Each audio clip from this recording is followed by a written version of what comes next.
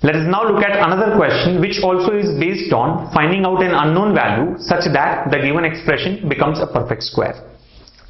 Now the question says, if n power r minus tn plus 1 by 4 be a perfect square, then what are the values of t? And the given answer options are plus or minus 2, 1 and 2, 2 and 3, and plus or minus 1. So here the expression n power r minus tn plus 1 by 4 has to be a perfect square. Now again, like the previous case, we just need to express this in the form of a minus b whole square or a plus b whole square, right? So if you look at the given expression here, n power r minus tn plus 1 by 4, it is obvious that r should be equal to 2. Right, because if this expression should be in the form of a minus b whole square, the first term will be a square, so r has to be 2. However, we need to find out the value of t. So our concern here is what should be in place of t.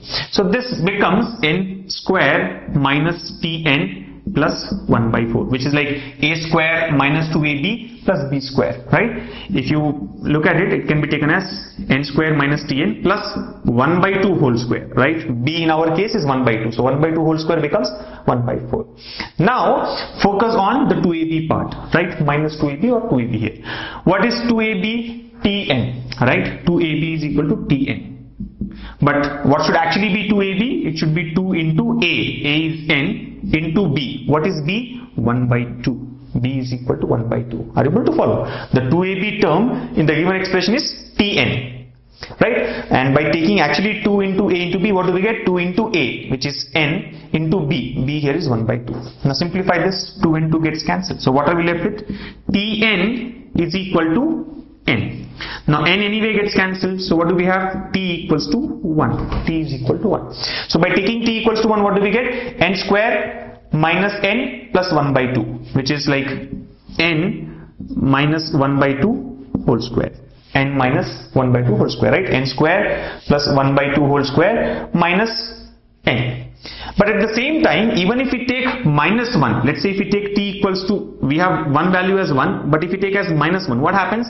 It becomes n square plus n plus 1 by 2 whole square, which also is like n plus 1 by 2 whole square. Alright, so this can be taken as, t here can be taken as plus or minus 1, through which the equation or the expression becomes n minus 1 by 2 whole square or n plus 1 by 2 whole square. So it can be expressed as n plus or minus 1 by 2 whole square if t is plus or minus 1. Hence the answer has to be option D, t equals to plus or minus 1. So as simple as that, just focus on the 2ab part in such cases and see what should come in place of the unknown value.